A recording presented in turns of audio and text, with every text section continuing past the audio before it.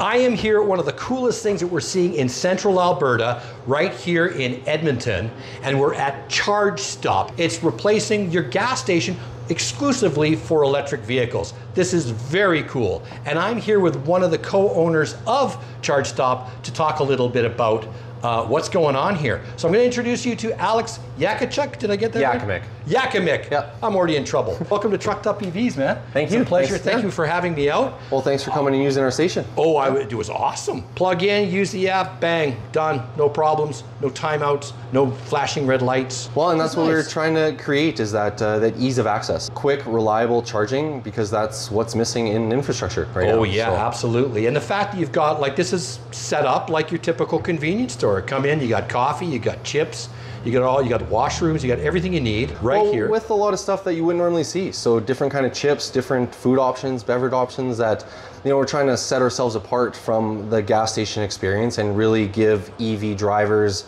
their own experience.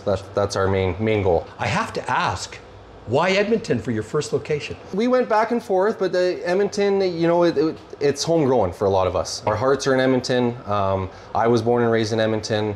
A lot of the executive team is from Edmonton, with the off chance of one that's actually from Vancouver. But we love this city, and we figured if we could do it here, we could do it anywhere. What a bold move. That's great. We really wanted to help Alberta with the EV adoption, and I think giving EV drivers somewhere to call their own and really have this kind of environment, I think will also help drive EV sales. And actually looking at things like the plug share map, this is strategic. This is a very good location to have this.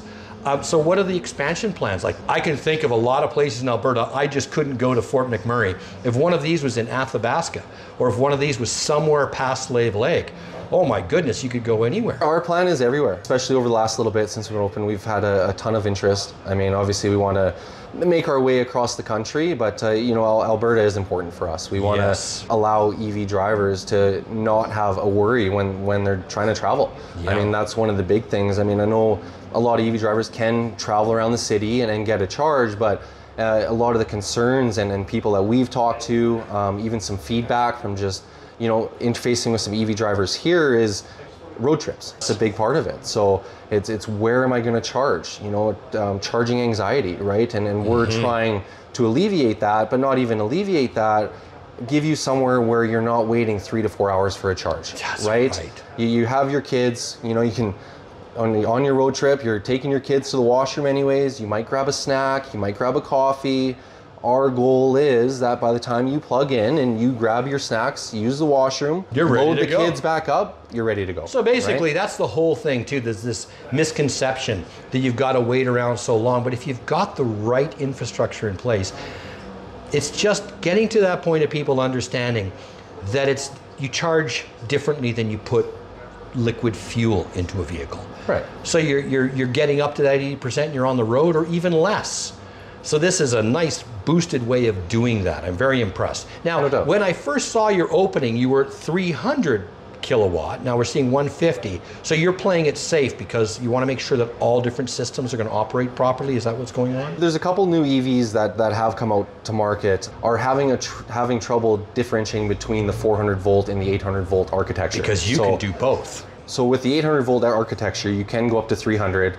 400 volt architecture, it shows 150, but we actually had a Rivian charge here last weekend that went up to 164. So we did actually surpass that, but we are right now playing it safe until we actually have the proper update. We don't have people coming here and not being able to charge, because we do want to be open for everybody. And just for my viewers, there's a lot of different vehicles that are out. Most of them are 400 volt architecture. We're seeing that starting to change. So there's not a lot of vehicles you can buy in 2024 that are actually 800 volt architecture, but that's the next stage. That's a big deal because it's lowering the amount of wiring and the amount of thermal management and so on inside the vehicle. You're reducing all of that because you can put more through at 800 volt.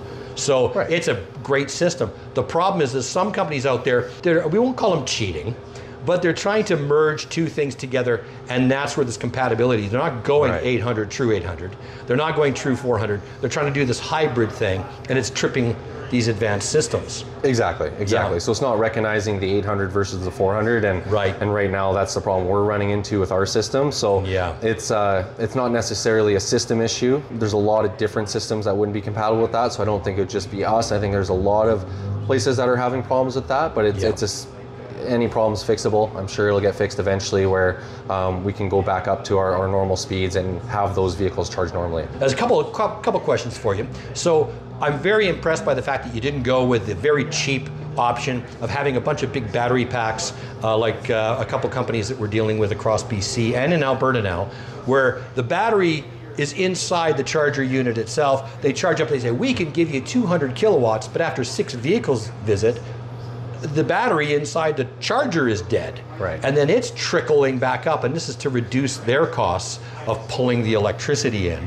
You're looking more like the structure of Electrify Canada and Tesla. We are. So I mean, the whole premise of us was fast charger. I mean, that's kind of, we're charging first, but secondary amenities second, right? I mean, we still want to provide for EV drivers to have other amenities, other options, and be that full service EV station, right? But we were always charging first, right? Because that's one of the biggest anxieties, like we talked about, and one of the biggest worries is, where am I going to get my next charge? So it was always charging first. So we wanted the speeds, and to have the speeds, you need to invest properly. And a lot of the big things too is downtime. I mean, we've heard from EV owners, they go to some stations, they'll have 8 chargers and only 3 are working. So reliability. Exactly. That's reliability is a big key too. And again, that's why we also have an employee on staff with security cameras pointed at the chargers, not just for safety and security, but he can also monitor and see if there's issues, if somebody's having trouble, to be able to assist as well. Just having a squeegee wiper and a garbage that makes a big difference too. Definitely. It's definitely the way things should be. Yeah, exactly. So are there plans down the road? My channel is all about EV trucks. So of course I'm going to ask, you can't do pull-throughs here. There's no possible way in the world anyone's getting in here with a trailer. Is that in the cards for the future with some of your locations? That's one of the main points for the future, especially when we're talking with potential franchisees and looking at expanding. Because we understand, I mean, even in the future, they're talking about electric boats, they're talking about motorhomes. I don't think vehicles is the end game. There is a massive space for EVs. I believe EVs and gas-powered vehicles can definitely work together and share the space. EV trailers being pulled by a diesel. There you go, pretty much. That it's already being talked about. But pull-throughs are a huge part of it, especially in rural areas where you are going on road trips. This one we were more constrained on, obviously, the space, the way the city wanted us to lay it out. So this is why we did it. And here is just a good location because it is central. You're not going to have that easy to get to. Exactly. So it's being able to provide for kind of everybody central. Maybe people that can't charge at their condo or their apartment. Especially in this neighborhood, there's quite a few.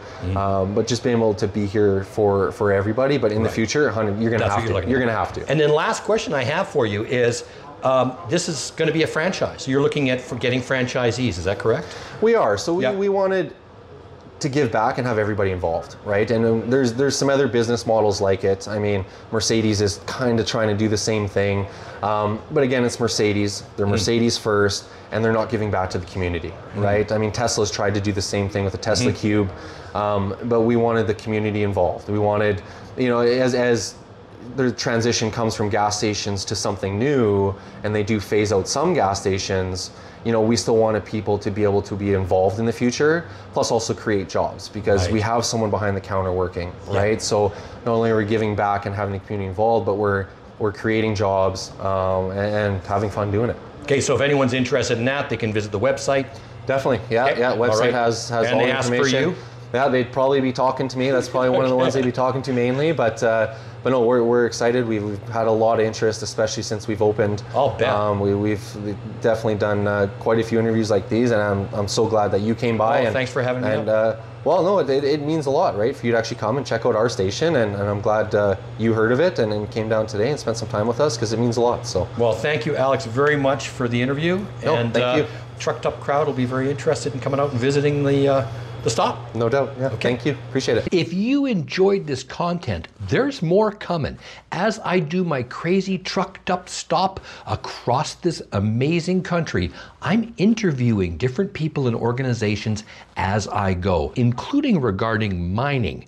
You're going to like that one. So stick around. Make sure you click the like, subscribe, and bell notification icon down below so you don't miss an episode. As always, thanks for watching.